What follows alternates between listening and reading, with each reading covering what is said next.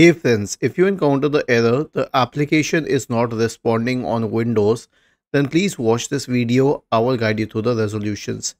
The first solution is to restart your computer. Right click on the start button, select shutdown or sign out and then select restart. The next solution is to update Windows. It's very easy.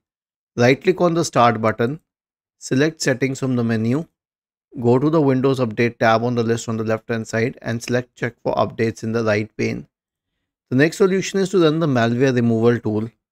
Press the Windows key and the R key together to open the run window. Type MRT and hit enter. Okay. And then click on yes. And then the malware removal tool will open. Click on next. Select full scan. Then click on next.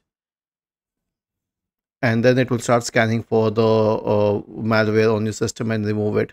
This is different from the antivirus tool. So the next is to run over the Windows Memory Diagnostic tool. Search for Windows Memory Diagnostic and open the Windows Memory Diagnostic tool. Click on Restart Now and check for problems. And lastly, perform a clean boot on your system. Search for System Configuration in the Windows search bar and open System Configuration. Go to the Services tab. Check the box associated with Hide All Microsoft Services. If any of the services checked, click on Disable All, Apply, OK, and then restart your computer. Was this helpful? If yes, then please subscribe to the channel.